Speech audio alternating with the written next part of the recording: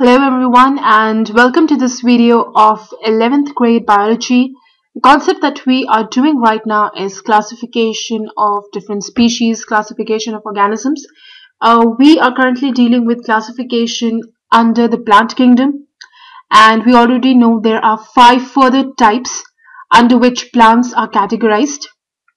We've already covered the first one, which was algae, and the second one that we are going to cover in this video is going to be bryophytes. So in the subsequent videos, you can expect to see information given on the third kind of plants, which is pteridophytes. And then the major groups, that is angiosperms. And finally, the fifth one is gymnosperms. So this particular video is going to focus on bryophytes, which is the second subtype under plants. And before we get started, don't forget this video is by Pritinder Kaur from Perfect Scores, and if you want to watch more videos, you can always visit this website to have more videos on other subjects as well. And you can share and like our Facebook page as well, and if you have any queries or suggestion, you can give it at perfectscores89@gmail.com. So bryophytes, like we'll be doing in this video, will be composed of two subcategories.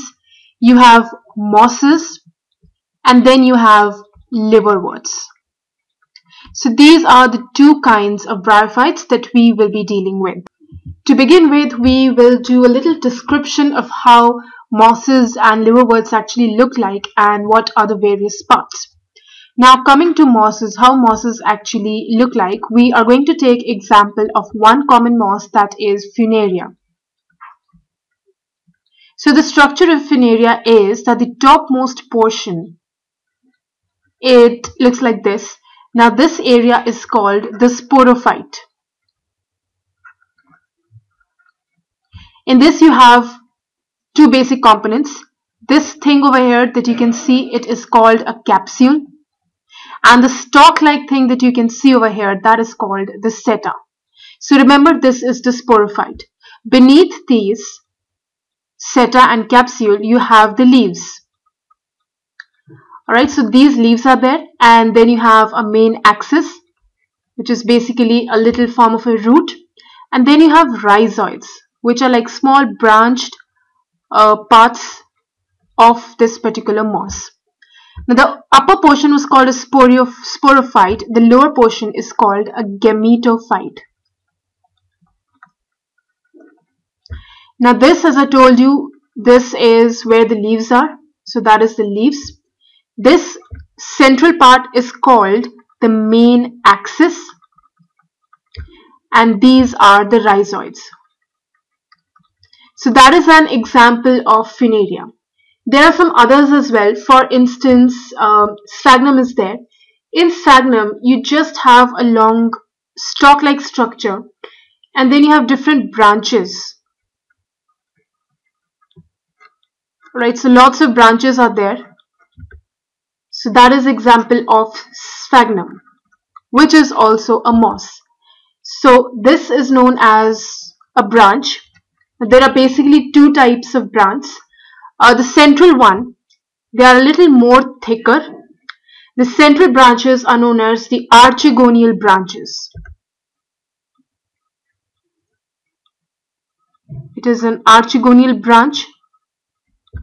And the topmost one, it's called the antheridial branch. That looks more like a fern, like a fern's leaf. This is called the antheridial branch. So that is one more example of a moss. We did sphagnum and we did Funaria. Coming to how liverworts look like, so that it's easier for you to recognize a liverwort when you see one. So the example that we are going to take for a liverwort is going to be Marchantia. And in this, we'll be seeing how the female thallus or the female body is a little different from the male body. So what happens in the female is you have this thallus kind of a structure. Alright, and remember it's the female. So it's going to have little plantlets and roots from that. So these are called the rhizoids. And these little plantlets, these are called gemma cups. Okay, when you look at the male thallus, it's going to have the same gemma cups. And beneath those gemma cups, you are going to have the rhizoids. Now the difference is in the kinds of spores that they have. In the female, you are going to have the structure, a flower-like structure, like a sunflower, very small one, that is known as archigoniophore. Let me spell that again. Archigoniophore. Alright, so those are the correct spellings, and in case of male you will have a similar structure, but it's a little more closed one, a smaller one. This is known as antheridiophore.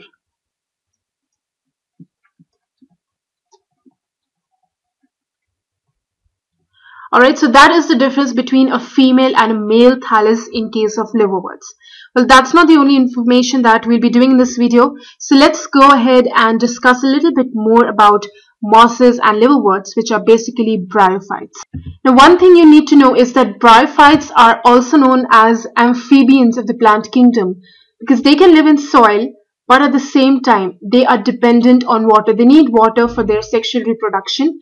And as a result, they usually occur in damp and really moist places where there's not so much of dry air and not so much of sunlight. And they also are quite easily found in bare rocks and soil.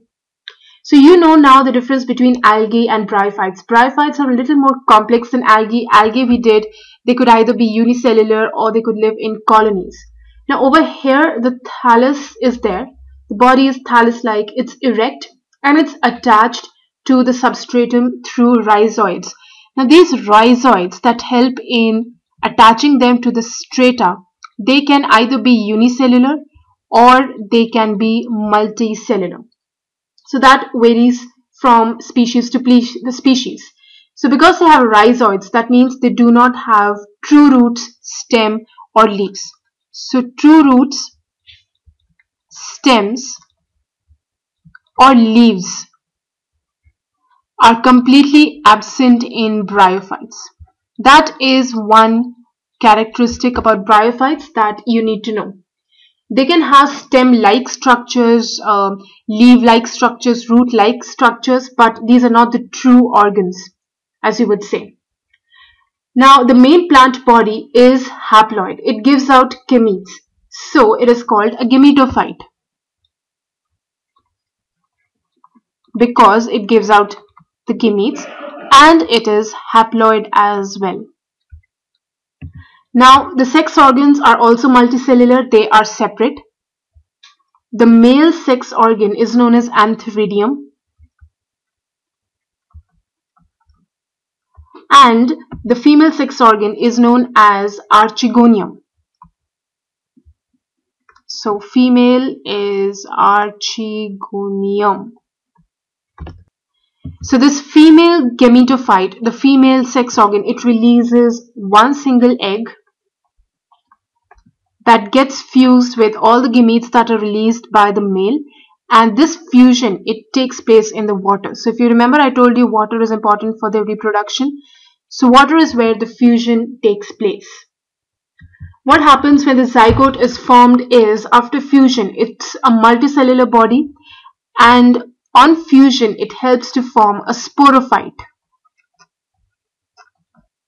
And in this case, the sporophyte is not completely free-living. It is still attached to the main gametophyte and gets all its food and nourishment from that. Now, generally, bryophytes are not so important to us humans as economically, but some kinds of mosses, they do give or serve as food for other mammals, birds, and animals. For instance, sphagnum, which is a moss, it gives peat that has been used as fuel, a component of coal. It's also used to pack different kinds of living material for transshipment because they can easily hold water. And one more thing, mosses are the first kinds of organisms who used to colonize rocks, and they are of very big ecological importance. So now we're going to do in detail about the liverworts and the mosses. Now if you remember, in liverworts we did the male thallus and the female thallus, and there were some specialized cup-like structures called gemmi. And this is in case of liverworts. So gemmi were there. Now they're green, they're multicellular. These are like small buds that develop in receptacles called gemma cups. And beneath them you have the rhizoids, which are the false roots. Now the gemma become detached. These are the little buds. They get away from the parent body and then they germinate at some other place to form new individuals. What happens during sexual reproduction is that the male and the female sex organs are produced either on the same or on different thalli. So if it's on the different one, then let's suppose this is the female and this is the male. Or in some cases, the female and the male are present on the same main body. And then the sporophyte is there, which has three different areas. That is the foot, the seta, and the capsule. So if you remember the structure, this is the capsule, this is the seta, the stalk-like thing. You have the leaves, you have the axis, and then you have the rhizoids. So we did the sporophyte and the gametophyte. So the cell division is through meiosis, and spores are produced within this capsule which is there. These spores further germinate to form free-living gametophytes. So that is how the reproduction takes place in liverworts. Coming to mosses, how does everything take place in mosses? Now the predominant stage of the life cycle of a moss is gametophyte. So that is the biggest one, gametophyte. This has two stages further. The first is called a protonema stage. In this, direct development exists from the spore. It is like a creeper. It's green, it has branches, and lots of filaments are there. And the second stage is called the leafy stage, where lots of secondary buds are created and lots of upright slender axes are there. They have spirally arranged leaves. And attachment to the soil is through these rhizoids that are extremely branched and they are multicellular. In this stage, you have availability of the sex organs. Vegetative reproduction in these mosses is by fragmentation, and budding is there in the secondary protonema. In sexual reproduction, the sex organs are antheridia and archegonia. Antheridia and archegonia. And after fertilization has taken place, again the zygote develops into a sporophyte, which again consists of a foot, a seta, and finally a capsule. The spores are formed after meiosis, and lots of mechanisms are there how these spores are dispersed from one place to another. And very common example of mosses is funaria and sphagnum.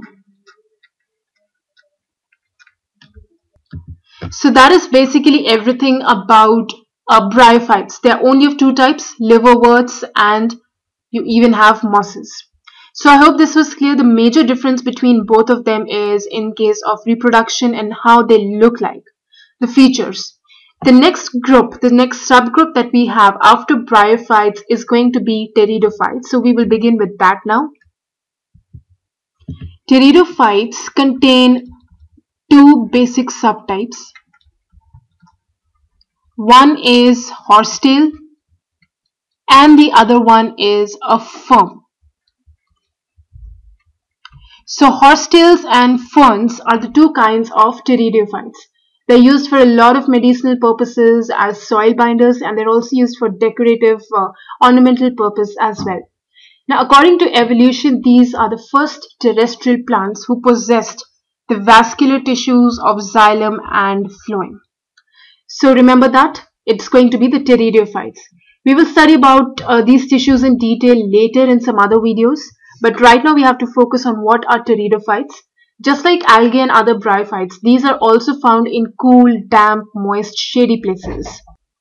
Now if you remember, in bryophytes, the main phase of the life was the gametophyte. But in pteridophytes, the main plant body is a sporophyte.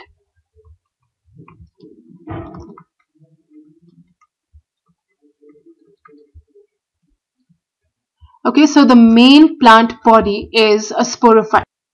The leaves in pteridophytes can be even small, like in Selaginella, or they can be even large, for example, in case of ferns. Now, one important thing about these sporophytes is that they have sporangia. Now, these sporangia, they are further having appendages called sporophylls, which are basically extensions of sporangia. In some case, sporophylls may have some distinct kind of structures called strobili or even cones.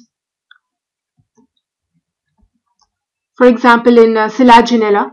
And usually these sporangia, they do what is that they produce spores by cell division in case of meiosis in the spore mother cells. And finally, the spores, they germinate and give rise to smaller but multicellular, free-living and usually photosynthetic gametophytes called prothallus. So let's quickly revise. The sporophyte is the dominant phase that has sporangia on top of it, and these sporangia release spores, and these spores give rise to, after germination, they give rise to the prothallus. Now this prothallus is the gametophyte. Now, this gametophyte needs a very damp environment, and because of this, the spread of living pteridophytes is limited and only to certain geographical regions. Now the gametophytes, they are going to bear the male and the female sex organs. The male sex organs are known as antheridia even in this case. And the female sex organs are known as archegonia.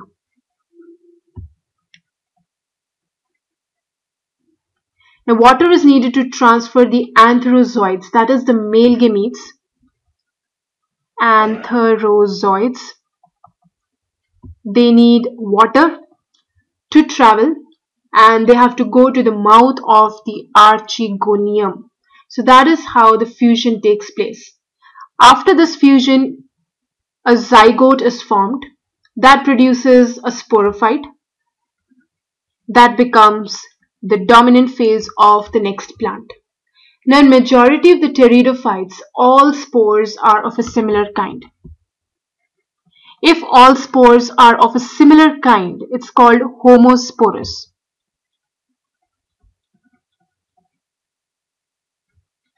For example, Selaginella. But if you have two different kinds of spores, it is called heterosporous. The development of the zygotes into young embryos will obviously take place within the female gametophyte, because if you remember, these antherozoids have to travel to the mouth of the archegonium, and obviously the zygote will be developing inside this archegonium or the female gametophyte. Now, this event is a precursor to the seed habit that is considered an important step in evolution, that there is a seed within each plant, and within that seed you have another plant. Now the pteridophytes are further classified into 4 classes, which we will be doing. So we are still doing the pteridophytes. And the 4 kinds of classes into which we further classify them are Coelopsida,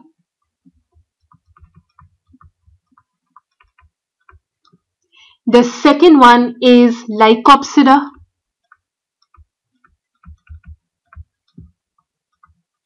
the third one is Sphenopsida,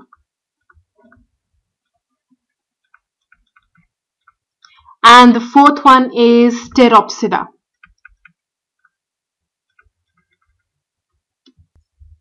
But right now we'll not be going into detail a lot. Just remember that these 4 are the subtypes under pteridophytes. So that is all for pteridophytes, and what we have done in this particular video is bryophytes and pteridophytes. So in the next video we are going to discuss more on gymnosperms and angiosperms. Thank you so much for watching this video.